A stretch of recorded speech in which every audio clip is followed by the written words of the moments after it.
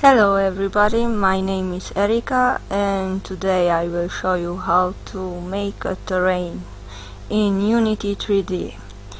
Now, to create a new project, you can do that by going to new project and yeah, that's all. And they will ask you what do you want to import. Now, if you don't check anything from that list, it's okay, because you can do this.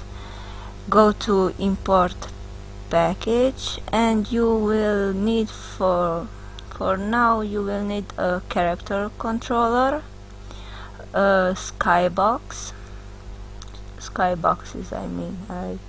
terrain assets and tree creator. Yeah, that's all. And now you go to create a terrain, you go to game object, create other and terrain, and here it is, the terrain. Yep, that's it. If you want to go like this and be able to see and move like this, you hit Alt and then with your mouse you go like this, wiggle the mouse. I suck at explaining things, I'm sorry. Now, to make it look like a terrain, you go to this brush here, edit texture, add texture, select, and now you just have to find a texture, or you can make your own in Photoshop, but for now I will use this because I'm lazy. I'm just lazy. And just enter to the size, because I find that this looks nice and acceptable. Hit add and now you have this. It should look like this. Now, to be able to move on this terrain, you just drag and drop the first person controller on the scene. But make sure you go here and drag this up, because it will fall right through this. Now let's see. You can't see much because I don't have a light source, but that's okay for now. But now we will put some trees here. Tree creator, tree. You will find here a tree. Now drag and drop this in the scene like this. And what you will have to do, if you leave it like this and then paint all the terrain with this tree, you will see that you can go through the tree, and you don't want that. You want to have a collider.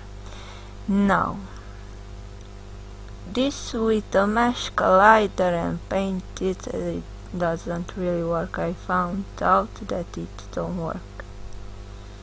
Now go to physics and capsule, I don't know how to pronounce that, I'm sorry, collider, and scale this down so that it will wrap around the tree.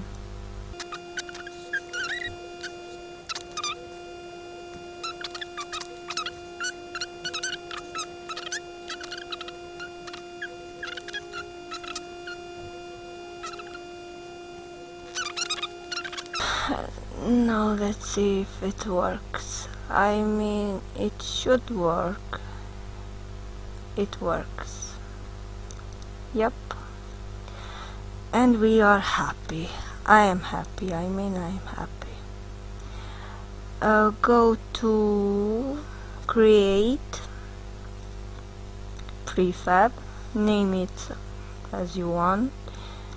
I will name it Call from Collider and Tree. Very original, Erika. Now you just have to drag and drop this big tree from here to here, and you're done. Almost done. Now what you wanna do is go to this. You go to edit tree here, and this will pop up, and drag and drop this prefab that you just made here and hit add. Now you can see your trees right there.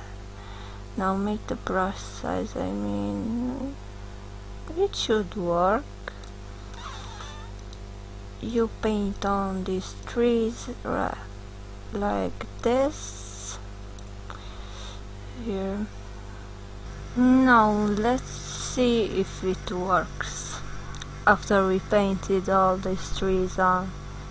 See, you collide with each and every tree here. Isn't this awesome? I mean, whoops. Yes, it is awesome. I just thought that for a second that you don't collide with them, but I think it's okay. It looks pretty fine. And now so you can go here, add texture, add and select grass and rocks, so you